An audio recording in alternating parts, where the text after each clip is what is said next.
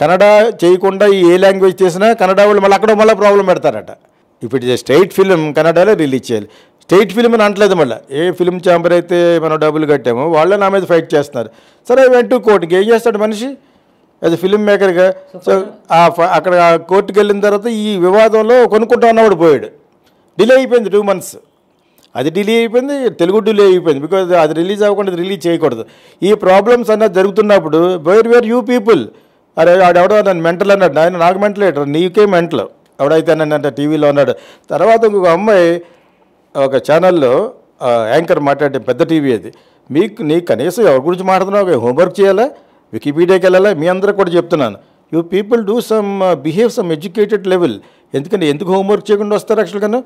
ఇంకెలాగుంటారు లేకపోతే ఎక్కడ వేసిన గొంగలు అక్కడే ఉంటారు. If you don't expose your intelligence by information. I think is a documentary film maker.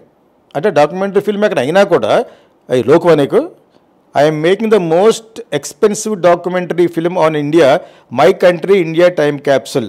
అది తాను గూగుల్లోనే అక్కడ చూసి ఉంటుంది. అది 150 crores project with the permission of prime minister of India and president. I'm just waiting for them.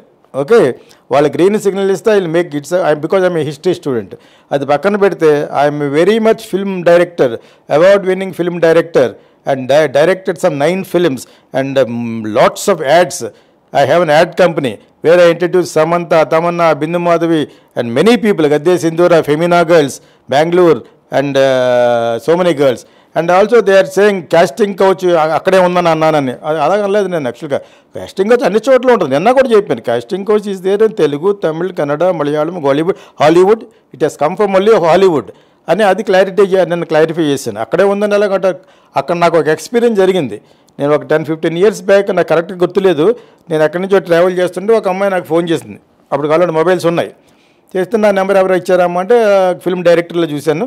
కానీ meet అంటే నేను actually Bengaluru వస్తున్నాను, ఇప్పుడు ఎయిర్పోర్ట్లో ఉన్నాను, హైదరాబాద్ ఎయిర్పోర్ట్లో ఎక్కడ ఉన్నాను, వస్తాను. అక్కడి నుంచి నేను మళ్ళీ మెడ్రాస్ వెళ్ళిపోవాలి, 2 hours క్యాప్ ఉంది నాకు, కలిస్తే కలమ్మా అన్నాను. ఇఫ్ యూ వాంట్ మీట్ అన్నాను. విల్ మీట్ సార్ అంది. చాలా మంచి డ్రెస్ చేసిన ఒక బొకే పట్టుకుని. That time my brother also was there with me. So ఒక డ్రైవర్ కూడా బయట నేనే ఫోన్ చేశాను, బయటికి వెళ్ళి కాఫీ తాగుదాం, ఎవరో అమ్మాయి కలుస్తానంటుందని చెప్పేస్తే రమ్మన్నాను. ఇంకా ఎయిర్పోర్ట్ బయటకి ఎందుకు వెళ్ళాము, because that girl is coming. ఒక బొకేతో వచ్చింది, కన్నడ అమ్మాయి. వెళ్ళిన తర్వాత అక్కడ లీలా క్యాంపెయిన్ 5-star హోటల్ దగ్గరలో ఎయిర్పోర్ట్లో. సో అక్కడ పాత ఎయిర్పోర్ట్. ఓకే, సో అక్కడి నుంచి అంటే బెంగళూరు కూడా కొత్త ఎయిర్పోర్ట్ ఉంది, దాని గురించి చెప్తున్నాను, మీ గురించి చెప్తాను. సో ఆ పాత ఎయిర్పోర్ట్ నుంచి వస్తున్నప్పుడు అక్కడికి వెళ్ళి కాఫీ తాగుతున్నప్పుడు ఆ అమ్మాయి ఉంది, ఇక్కడ అందరూ కూడా ఎక్స్పెక్ట్ చేస్తున్నారు సార్, అలా చేయమని ఇలా చేయమని అంటున్నారు, తెలుగు కూడా అలాగ ఉంటుంది అంటే, ఎక్కడైనా నువ్వు లూజ్ ఇస్తే, నువ్వు కొంచెం సిగ్నల్స్ ఏమైనా ఇస్తే అలాగ వస్తారు. అది నువ్వు స్ట్రిక్ట్గా ఉన్నావు అనుకో, మేబీ కొన్ని ఆఫర్స్ పోతాయి కానీ నీకు ఫైనల్గా వస్తాయి. కాకపోతే ఇది అన్ని చోట్ల ఉందమ్మా, నాట్ ఓన్లీ ఇన్ కన్నడ అని చెప్పాను. యాక్చువల్గా ఇది నేను కోట్ చేశాను. దాన్ని కలిపేస్తున్నారు. చా అన్నాడు కన్నడ ఫిల్మ్ ఇండస్ట్రీ తోటి, థూ అన్నాడు. ఆయన ఎలాగా ఎందుకన్నానంటే that is because of they have done injustice to me film ఛాంబర్లో.